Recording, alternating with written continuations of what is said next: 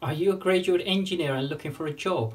I'll provide some tips, guidance and information in this video, so keep watching.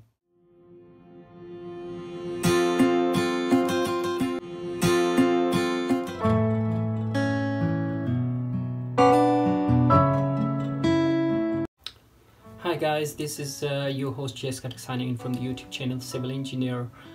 If you're new to the channel, please consider subscribing. This video is all about how to find engineering jobs in the UK. Well, this will apply throughout the world, but in particular I will concentrate more in the UK job market. I'll give you some guidance, tips and information how you can go about your job finding, job searching and job hunting sort of process. अस्सलाम वालेकुम दोस्तों, मैं हूँ आपका host Jahanzeb खटक, YouTube channel civil engineer से आपसे मुखातिब हूँ। अगर आप मेरे चैनल पे नए हैं तो वेलकम। अगर आप जॉब की तलाश में हैं तो ये वीडियो आपके लिए है। मेक श्योर कि आप पूरा वीडियो देखें। इसमें मैं आपके साथ शेयर करने वाला हूँ कुछ अहम मालूमात, टिप्स देने वाला हूँ, तो मेक श्योर ये पूरी वीडियो देखें। इसके अलावा अगर आपको कोई civil engineering related, construction related और जॉब मुतालिक कोई मसला है, इशू है, आप डिस्कस करना चाहते हैं तो कमेंट सेक्शन में मुझे बताएं, मुझे क्वेश्चन करें, तो मैं अपनी पूरी कोशिश करूँ कि आपको जवाब दे सकूं। अस्सलाम वालेकुम मलगरू ज़ेम जहांज़ेब खटक the YouTube channel Civil Engineer Tasra मुखातिब तासु खुदी जॉब पतालाश की नो दा वीडियो तासु दे पारा दा कोशिश कई चिता पूरा वीडियो तासु ओगोरे इज़्ज़ती की सब देर अहम और ज़रूरी मालूमात तासर शेयर कवल वाड़म और उम्मीद लरम चिदा बतासो हेल्प कई जॉब फाइंडिंग की। दीन अलावा कतासो से construction related, civil engineering related technical issues ही, से जॉब रिलेटेड इश्यूज ही और तासो डिस्कस कवल वाड़े या से हेल्प वाड़े न कमेंट सेक्शन के मात वो लिखे और ज़बख़पल पूरा कोशिश को मुझे तास द सही जवाब मुयस्सर। Before I dive into today's topic, I'll begin with a genuine statement. Engineering is one of the in-demand profession in the UK for the next 10 years the least. Latest figures, the UK engineering companies are in demand of 182,000 people with engineering skills per year in the UK. If you are an engineering degree holder, so this should bring a light to your day.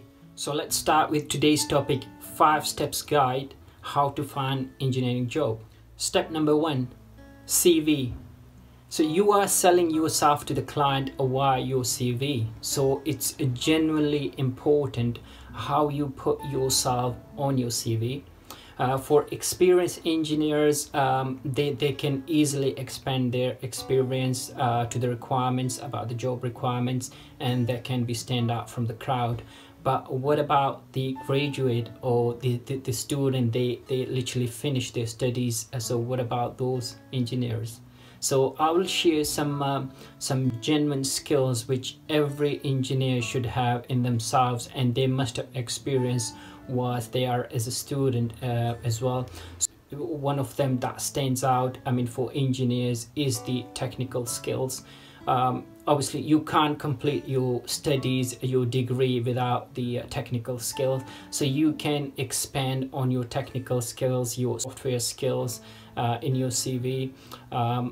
You can include your dissertation and what technical skills you have used there as well in your final year dissertation. That can be part of your CV as well. Additionally, another skills that is quite important for the client to see in yourself as a graduate engineer is your communication. Obviously communication goes all along from your student life. You can expand on those as well, communication skills. How did you communicate with your tutor, within your dissertation, within your group?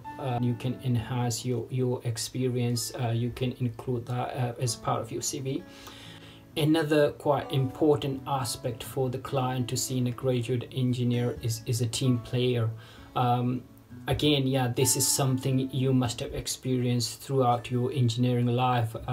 Again, yeah, you've been part of the dissertation, your project, or even if you have done a gap year, the sort of experience, you can include that as part of your CV as well. That can enhance your CV to the next level if you can include all these skills.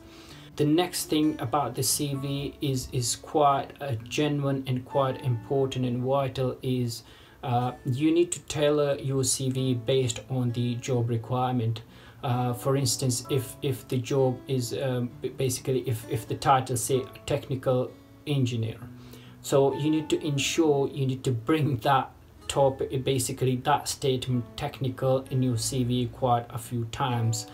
The title and also the description, what is required. Obviously, I mean, if you already have those sort of skills, you need to highlight them more than the other skills which are not mentioned in the job description or in the title. So this is quite important. You need to tailor your CV based on the job description and the title, and that will give you an edge about your peers. Step number 2, job websites. There are quite a number of job websites. I mean, you can easily access via internet in the UK. A few, the main I'll mention here is the LinkedIn, railwaypeople.com, indeed.com. These are the genuine which I have personally used myself. Majority of the recruitment agencies in the UK, they pick the candidates from generally, these are a few number of websites. If you have uploaded your profile, they can pick up your CV from there, and they can get in touch with yourself. Step number 3, employers' websites.